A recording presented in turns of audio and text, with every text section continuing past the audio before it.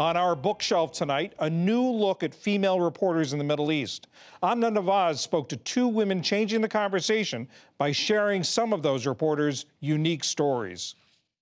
For decades, stories about life and war in the Middle East and Arab world have been filtered through the eyes of predominantly male journalists. Sometimes those narratives can obscure the powerful work being done by female journalists, many of Middle Eastern descent. But a new book called Our Women on the Ground seeks to change the conversation by spotlighting 20 Arab female journalists, each writing from her own unique perspective.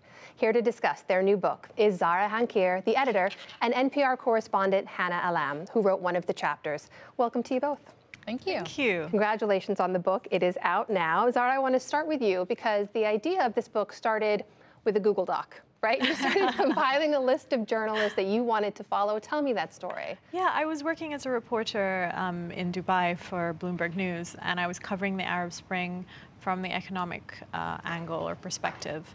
And I was also asked to monitor regional and local media to help Bloomberg follow up on what was going on around the region from people who were on the ground. And I realized at that point that there were so many incredible Arab women who were doing incredible work and really risking their lives at the front lines.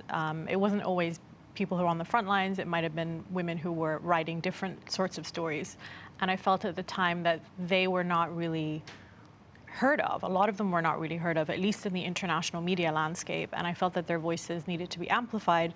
But it was also a little bit selfish. I felt that I wanted to learn the stories behind that coverage. Well, you've got a lot of voices in there. Hannah is one of them, of course. And, you know, we talk about Western voices and voices from the region. You have, like many people, sort of dual identities, right? Multiple identities. Tell me about how, where you grew up and how you grew up made you want to cover the Iraq War, which is the essay that you write about in here. Sure. I'm an Egyptian American and grew up partly in Oklahoma, but also in the Middle East, in Saudi Arabia and Abu Dhabi. And so this was a region that's dear to my heart.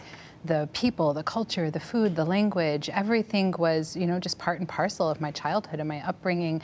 And I think that that it's useful as a barrier breaker. I mean, there are so many trust issues when you're reporting on people in conflict, when they're seeing their lives change around them, they're seeing death, and then here comes a stranger knocking on the door saying, tell me all about it. If that stranger looks like you, if they know the cultural cues, if you are sensitive with their story and you consider them, you know, you think about, what if this were your relative that was being interviewed, and, you know, to handle it sensitively like that. Zahra, you mentioned this too, with all the women who are included in this book, many of them are covering their own homelands, right? And they're often working in patriarchal societies, right, where men control the public spaces. Mm-hmm. How did that inform, like what kind of common threads did you find in the essays they were contributing along those ideas?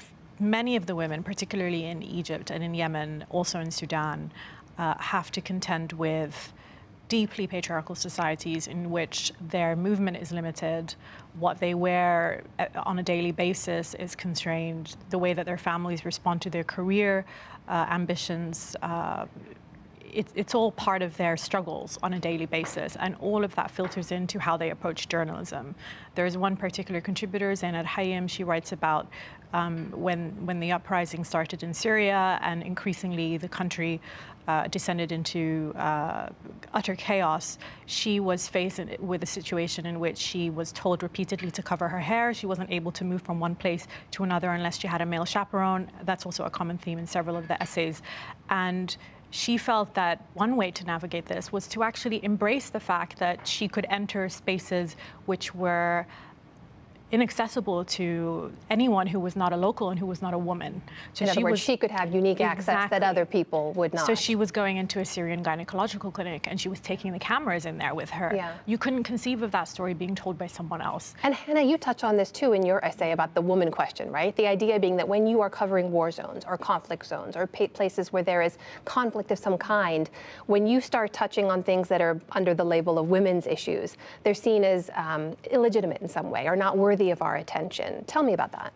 That's right. I think that's, if you're not doing the battle of the day and you're not on the front lines, or you're not covering what's sometimes called the bang bang of war correspondence, of war journalism, then you're somehow you're soft. It's not the meat of the war, and I think that's completely inaccurate. And in order to fully and thoroughly and accurately cover a conflict like Iraq, for example, you cannot leave out half the population, and in fact more than half in the case of Iraq. And even if, it's just all these assumptions that come into that question. What's it like to be a woman there? I mean, the assumption is you can't do anything, it's very restrictive, it's very oppressive.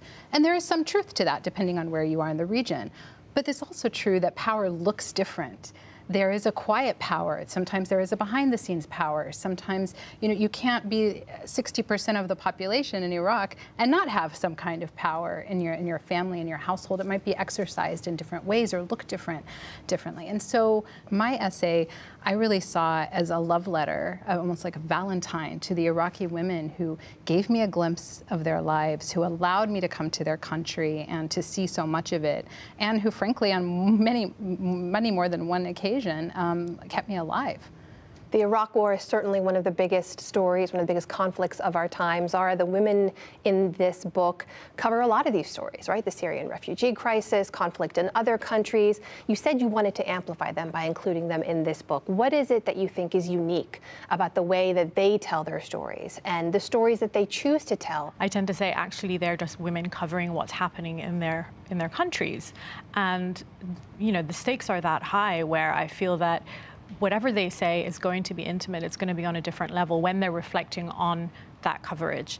And it's those little raw details. For example, we go on a trip with a Sudanese journalist who, because she's thought of as non-threatening because she's a woman, they allow her to go and interview the head of a militia, the Janjaweed at the time, Musa Hilal, and she goes and she interviews him and she writes this bombshell story, and no one expected that from her. We have more women from the region, more women with ties to the region covering some of these big stories of our time.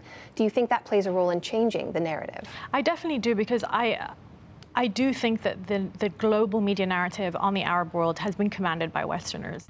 I do think that there's a special place for women like Hannah, who have had one foot in the West and one foot in the Arab world, or the Middle East and North Africa, who have that special insight and who are well positioned to do that. And there have been improvements.